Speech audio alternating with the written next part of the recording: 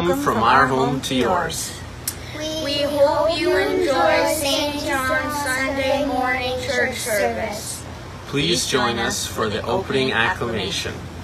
O God, let our mouths proclaim your praise, and your glory all day long. Christ has triumphed over death. O come, let us worship. Glory to God, source of all being, eternal Word, and Holy Spirit. As it was in the beginning, is now, and will be forever. Amen. Alleluia. This is the Venite. Come, sing to the Holy One. Shout for joy to the Rock who defends us. Come into the presence with thanksgiving. Raise our voices in joyful hymns.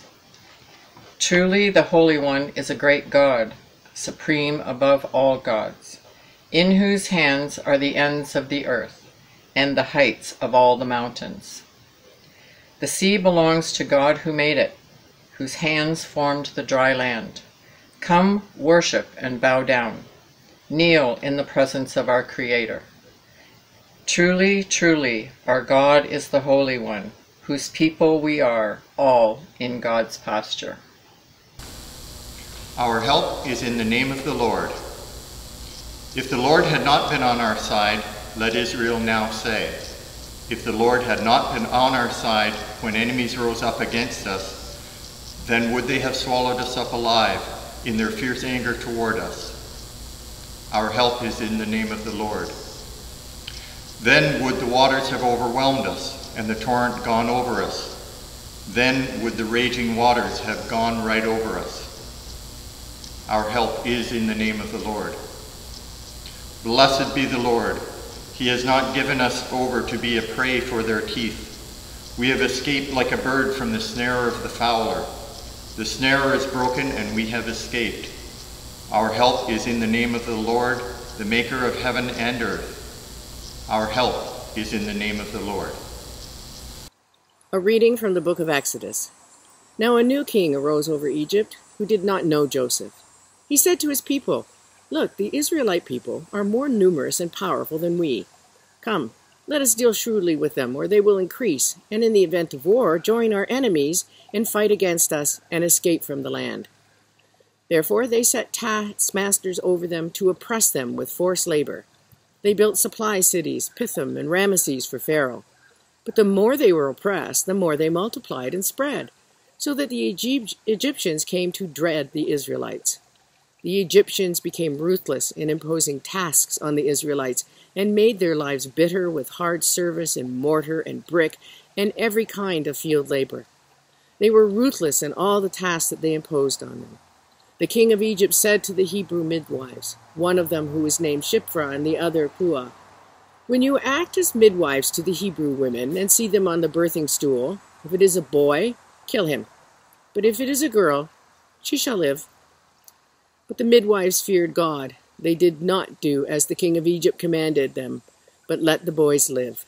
So the king of Egypt summoned the midwives and said to them, "Why have you done this and allowed the boys to live?" The midwives said to Pharaoh, "Because the Hebrew women are not like Egyptian women, for they are vigorous and give birth before the midwife comes to them." So God dealt well with the midwives, and the people multiplied and became very strong. And because the midwives feared God, he gave them families. Then Pharaoh commanded all his people, "Every boy that is born to the Hebrews you shall throw into the Nile, but you shall let every girl live." Now a man from the house of Levi went and married a Levite woman. The woman conceived and bore a son. And when she saw that he was fine baby, she hid him 3 months. When she could not hide him any longer, she got a papyrus basket for him and plastered it with bitumen and pitch. She put the child in it and placed it among the reeds on the bank of the river. His sister stood at a distance to see what would happen to him. The daughter of Pharaoh came down to bathe in the river, while her attendants walked beside. She saw the basket among the reeds and sent her maid to bring it. When she opened it, she saw the child. He was crying, and she took pity on him. "This must be one of the Hebrew children," she said. Then his sister said to Pharaoh's daughter, "Shall I go and get a nurse from the Hebrew women to nurse the child for you?" Pharaoh's daughter said to her, "Yes." So the girl went and called the child's mother. Pharaoh's daughter said to her, "Take this child and nurse it for me, and I will give you your wages." So the woman took the child and nursed it. When the child grew up, she brought him to Pharaoh's daughter, and she took him as her son. She named him Moses, because, she said, "I drew him out of the water." The word of the Lord. Here is the Gospel responsory. Awake, O sleeper, and arise from the dead, and Christ shall give you light. Awake, O sleeper, and arise from the dead, and Christ shall give you light. You have died, and your life is hid with Christ in God. Set your minds on things that are above, not on things that are on the earth. Awake, O sleeper, and arise from the dead, and Christ shall give you light. When Christ our life appears, you will awake with him in glory. Awake, O sleeper, and arise from the dead, and Christ shall give you light. The Holy Gospel of our Lord Jesus Christ, according to Matthew. Now when Jesus came into the district of Caesarea Philippi, he asked his disciples, "Who do people say that the Son of Man is?" And they said, "Some say John the Baptist, but others Elijah, and still others Jeremiah, or one of the prophets." He said to them, "But who do you say that I am?" Simon Peter answered, "You are the Messiah, the Son of the living God." And Jesus answered him, "Blessed are you, Simon, son of Jonah, for flesh and blood has not revealed this to you, but my Father in heaven. And I tell you, you are Peter, and on this rock I will build my church, and the gates of Hades will not prevail against it. I will give you the keys of the kingdom of heaven, and whatever you bind on earth will be bound in heaven, and whatever you loose on earth will be loosed in heaven." Then he sternly ordered the disciples not to tell anyone that he was the Messiah. The Gospel of Christ. The Lord be with you. I'm Todd Townsend, Bishop of Huron. After 2 weeks of focus on these Genesis stories through the lens of women, the matriarchs of the stories, these last 2 videos in the series will focus on the remaining patriarchs. If you look at how Genesis is organized, you can basically divide the book into 4 parts. The whole thing's about God, of course. God is the central character in every part of the story and in ours. God is relating to creation and to people, families of people, who are trying to respond to God's summons, God's invitation, God's call to live in a living relationship with God. The first of the 4 is Adam. This is in the prehistory. He's the first human, the first place, Eden, the first creation. The second part of the story is Abraham, along with Sarah, who embraces the call. Third part revolves around Jacob, which we'll hear today. This is Rebekah and Isaac's son, and Abraham and Sarah's grandson. We'll see how Jacob reveals that it is a very conflicted call of God. And then the book concludes with Joseph, the young son of Jacob, who lives out the hidden call of God. The invitation to be in relationship with God is embraced, then it's conflicted, and it's always somewhat hidden until revealed. Jacob. As we've seen, there were plenty of conflict between the humans before Jacob came along, but here it gains some focus and takes it up a level in this remarkable and infuriating character. The thing that we notice about our heroic ancestors in the faith is that there's no hiding their faults, their failures, their earthiness. Jacob again stands out in this regard because his behavior is scandalous in so many ways. The grandson of the promise is this crude mixture of motives. He's a rascal compared to the faithful grandfather Abraham or his successful father Isaac. And here we see how the purposes of God are tangled up in self-interested behavior even. Yet God has chosen Jacob to be a special part of the plan. This child who could be considered low and despised will be overturned through conflict and trouble, and God's purposes will get worked out in and through the trouble. This is a blessing and a burden of life with God. So the Jacob story is told in chapters 25 to 36, and there's a lot to it. He then continues to be a central part of the Joseph story, chapters 37 to 50, which covers the whole second half of Genesis. I won't be able to summarize it all here, but it's pretty good reading though, so I suggest you read it again or for the first time. Here are the contours of the story, things to watch while you're reading. God has made a promise to form a people, a family, to be God's people. And God has promised to be their God. God has promised protection, reward, heirs, a great nation, a people who will be blessed so that they may become a blessing to others.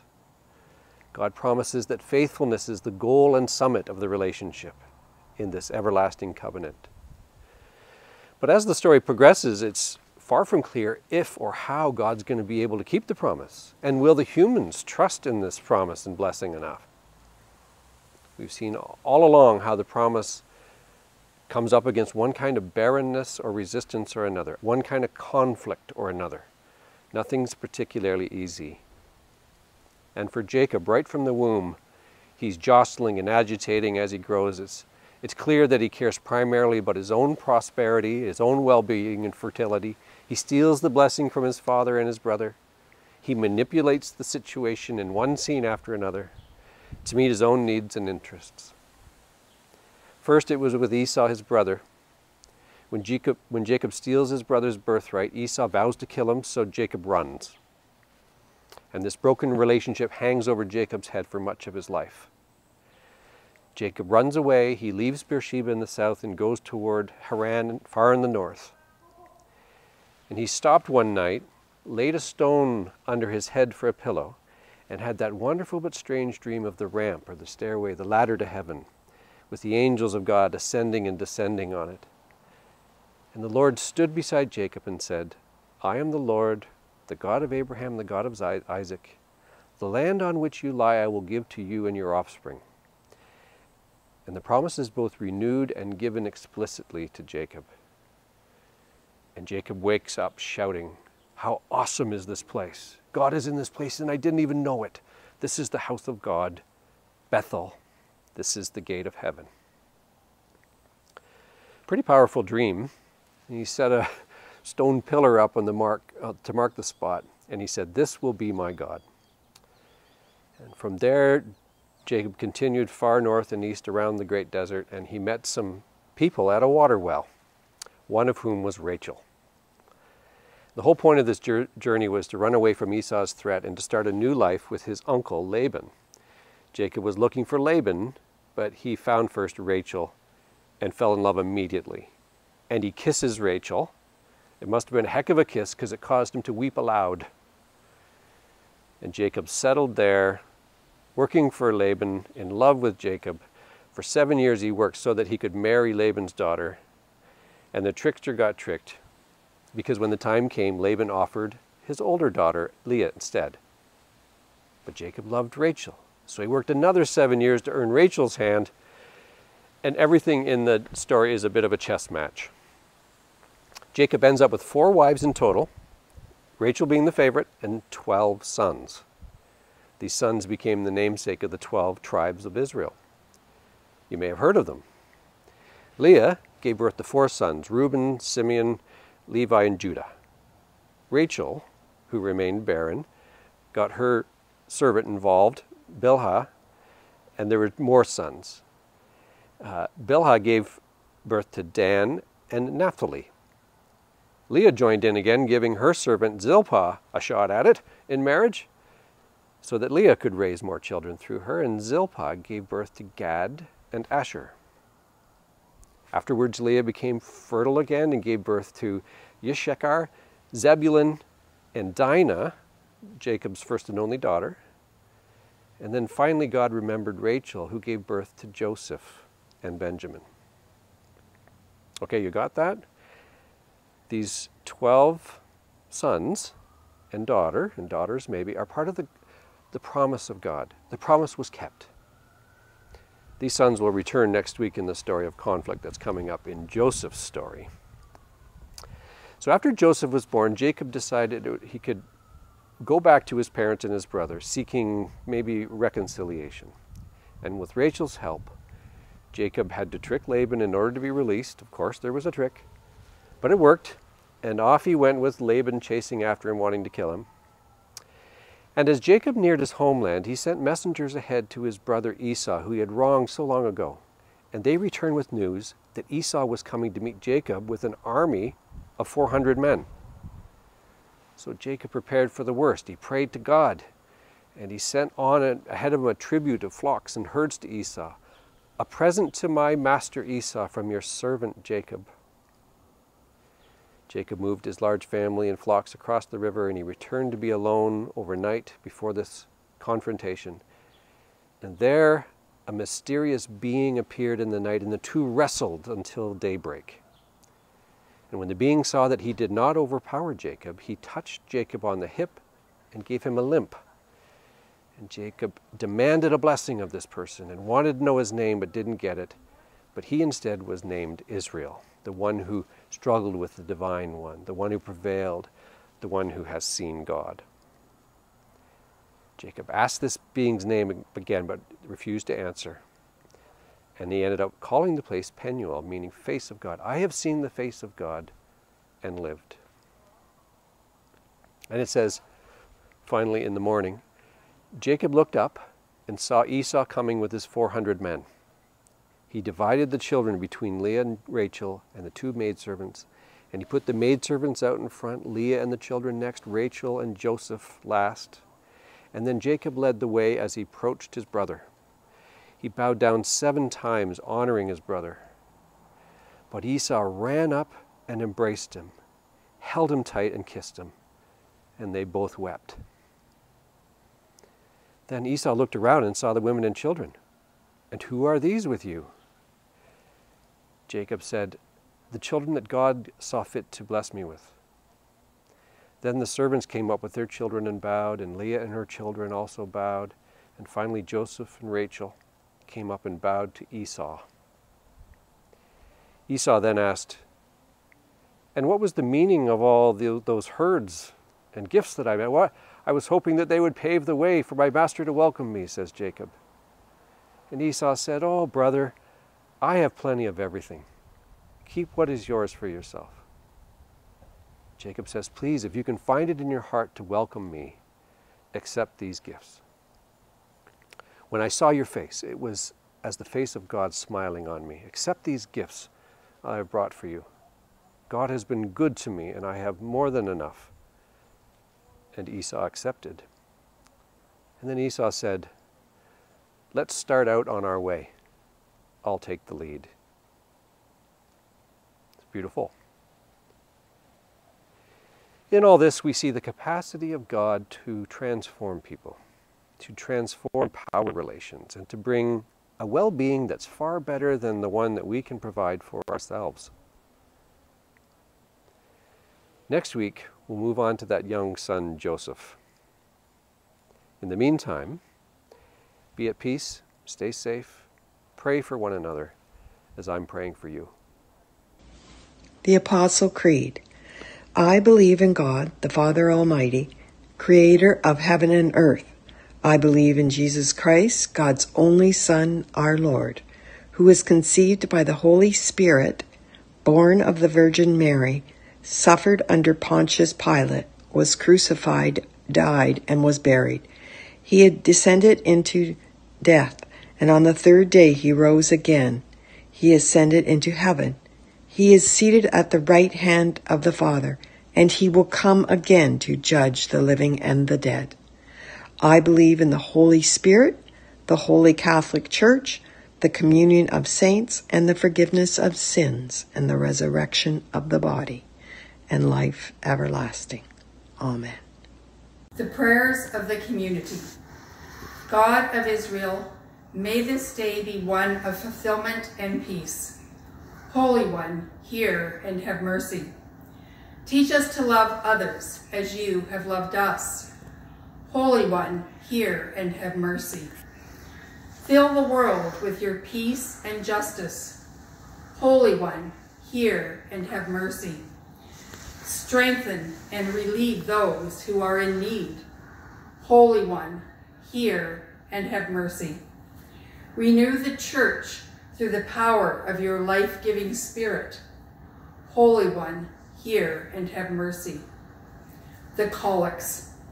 Almighty God, you have built your church upon the foundation of the apostles and prophets, Jesus Christ himself being the chief cornerstone. Grant us so to be joined together in unity of spirit by their teaching, that we may be made a holy temple acceptable to you, through Jesus Christ our Lord, who lives and reigns with you and the Holy Spirit, one God, forever and ever. Amen. The Collect of the Day. Almighty God, we are taught by your word that all our doings without love are worth nothing. Send your Holy Spirit and pour into our hearts that most excellent gift of love, the true bond of peace, of all virtue. Through Jesus Christ our Lord, who lives and reigns with you and the Holy Spirit, one God, now and forever. Amen. Our Father, who art in heaven, hallowed be thy name. Thy kingdom come, thy will be done, on earth as it is in heaven. Give us this day our daily bread, and forgive us our trespasses, as we forgive those who trespass against us. And lead us not into temptation, but deliver us from evil. For thine is the kingdom, the power, and the glory, forever and ever. Amen. Let us conclude with a prayer of St. Chrysostom. Almighty God, who has given us grace at this time with one accord to make our common supplications unto thee, and thus promise that when 2 or 3 are gathered together in thy name, thou would grant their requests.